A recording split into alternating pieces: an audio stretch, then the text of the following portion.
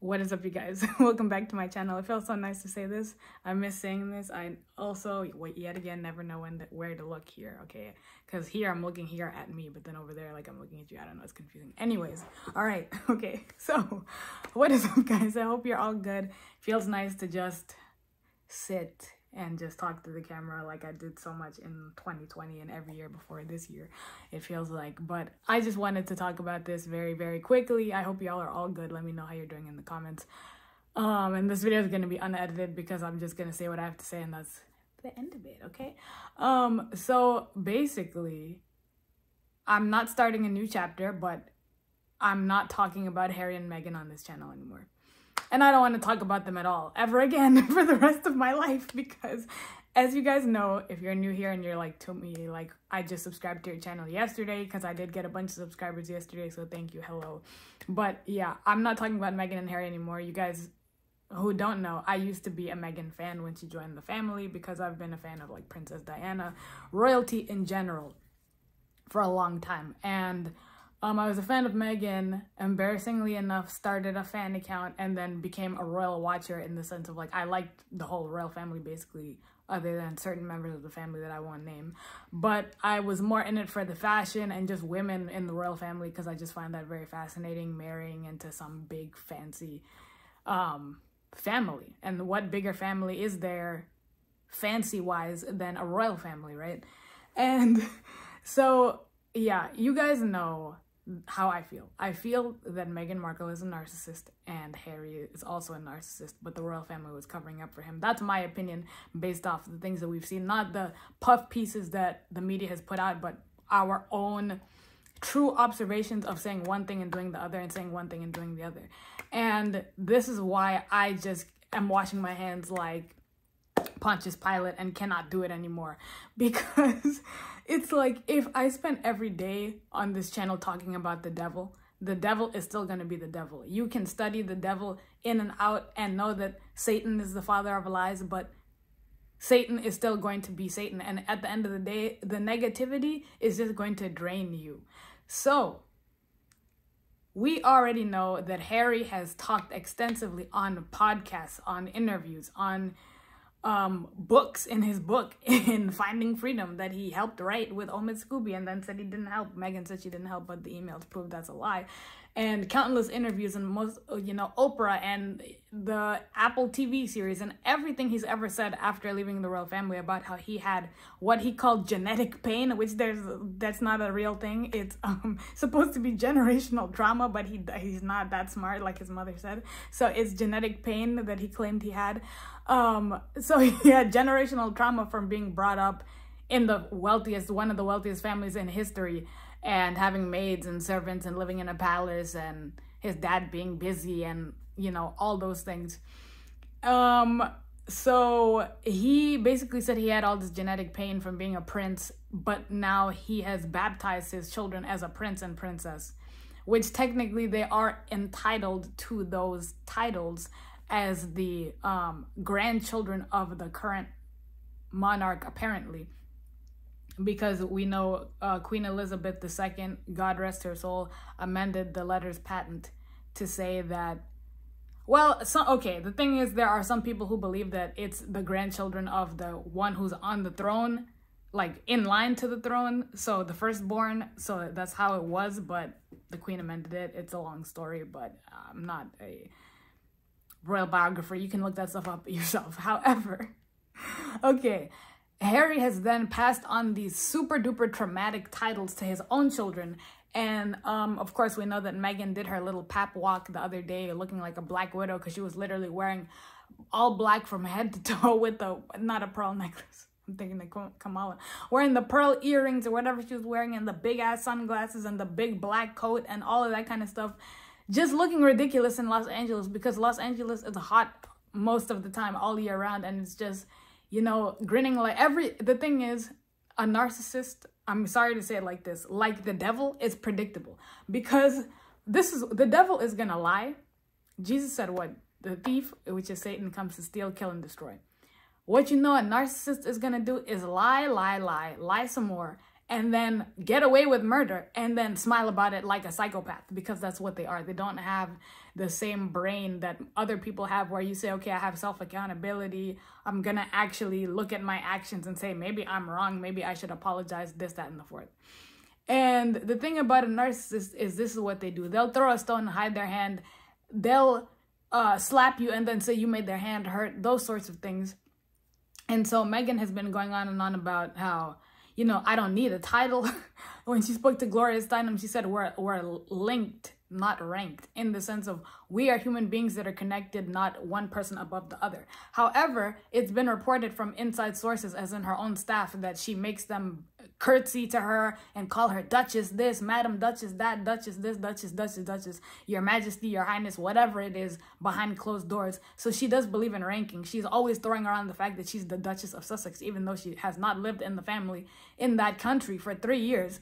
And it's like, I mean, imagine if Barack Obama, everywhere he goes, he's no longer the president. He was the president. That was his previous job title. But imagine if everywhere he goes, he's still demanding, when you see me, you do not call me my first name or Mr. Obama or nothing. You call me, I almost said Madam President. Why did I think of Madam President? TV shows. But he's saying, you call me president, call me president, call me commander-in-chief everywhere I go. That's just ridiculous, because currently you do not hold that title. And that was a job and it's over now. But still, it's one of those things where it's like, you keep saying, I don't need this, I don't need this, I don't need that. But then at the same time, you're saying, call me the same title that I say I don't need. And it's just one of those things where it's like, at this point, since Megxit, we have seen the same pattern over and over again. Like, if you knew somebody whose couple was an off again, on again couple over and over and over, and every day they're calling you saying, oh, to me, Bobby, he cheated. Everybody knows. Everyone knows Bobby does not love Cynthia and he's cheating on her 24/7, and we all see it. And every day on Facebook, she's posting these long statuses. Oh, Bobby, I loved him. I gave him the best years of my life and he ain't good. He good for nothing. And then the next day they're back together. On again, off again, boy who cried wolf sort of situation, like a hamster wheel. It doesn't go anywhere. So we have seen the, I don't need a title.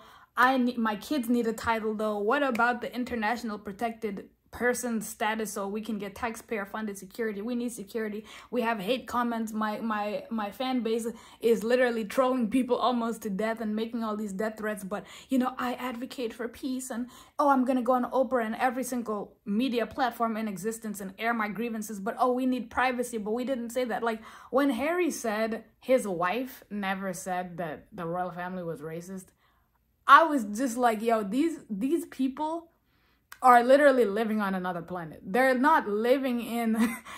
He's like, did she say that? Look, I asked my friend this question. I said, look, if I came to you and told you that my boss at work grabbed me on the buttocks, right? And I was going to say something else, but grabbed me on the buttocks, okay?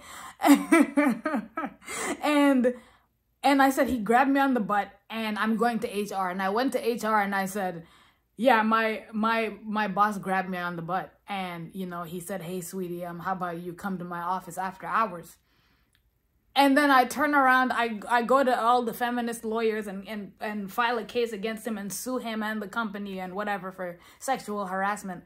And then 1 year later, I'm being interviewed about my experience, and I said, I never said he sexually harassed me. I never said that. When did I say that? Because I didn't. And people are now doing this thing where they're saying, do I say this in this exact words? Like, I've seen a lot of Muslims, random, okay? And don't get mad because I know it's Ramadan, but this is an example. I've seen a lot of Muslims say that Jesus never said verbatim, I am God, worship me. Yeah, he never said that verbatim, but did he have to say that when he was raising the dead? When he said that me and my father are one, and his father being God?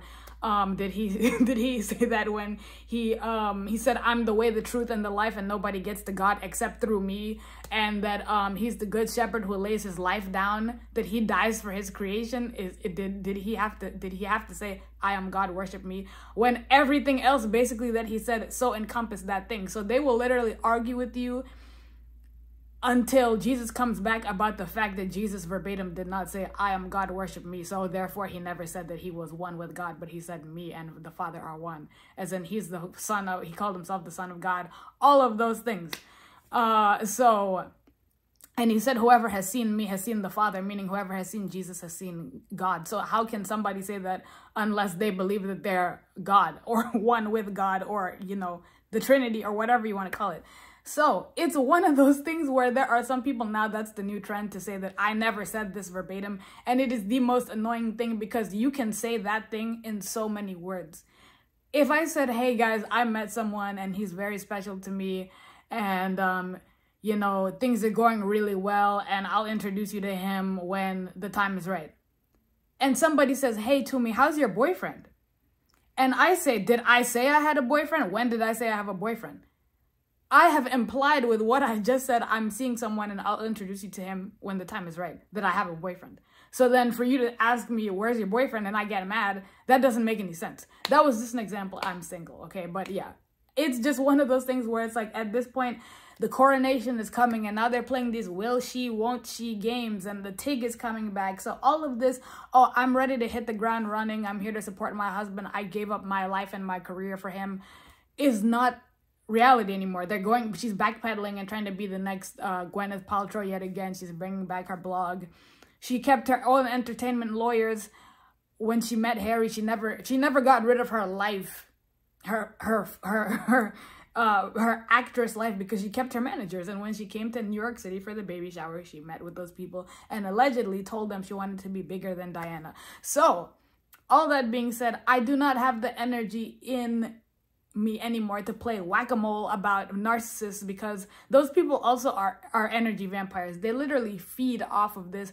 And Meghan even said in the Netflix documentary that these people, she said the Daily Mail, but she also meant everybody else who talk about her.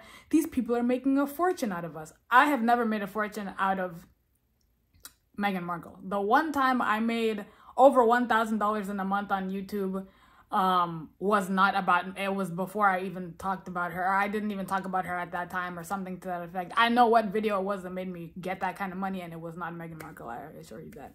But I just want to say thank you guys who have been on this journey with me. I don't care if Meghan shows up in to the coronation wearing a dress that looks like Marie Antoinette with the 6-foot wig on. I just don't have it in me, because it just feels like we're playing whack-a-mole. And it's just like Meghan pops up here and says this, and Meghan pops up here and says that, and she puts out their PR team is putting out all these puff pieces. And the thing is, look, if I had $20,000 a month in disposable income to just get my name in the press, you would literally see pictures of me. Tumiyuki went out for frozen yogurt today. Here's what she was wearing. Tumiyuki is the vision of beauty, radiating beauty when she walks out of the dermatologist appointment.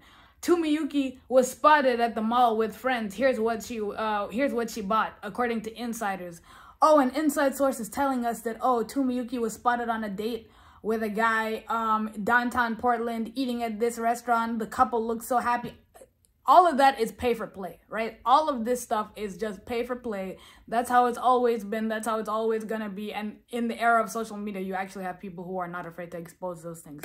So those of you who are leaving my channel because you just don't want to hear about art or Jesus or travel vlogs, thank you. And it was nice having you here. Those of you who are sticking around who want to see more about art, Jesus, travel vlogs, food, beauty stuff, all of that fun stuff, thank you for sticking around, and I look forward to having you here. Okay, so thank you guys so much. Yeah, I'm sorry, I literally just don't. When I think about Meghan, I just get tired. Like, I just feel like she's aging me. I dyed my hair today, guys, and yeah, because I had gray hair when I parted my hair down the middle, and I was like, nah, I'm too young for this. But okay, thanks guys, see you in the next video. Bye bye. Okay, thanks for watching. Thank you.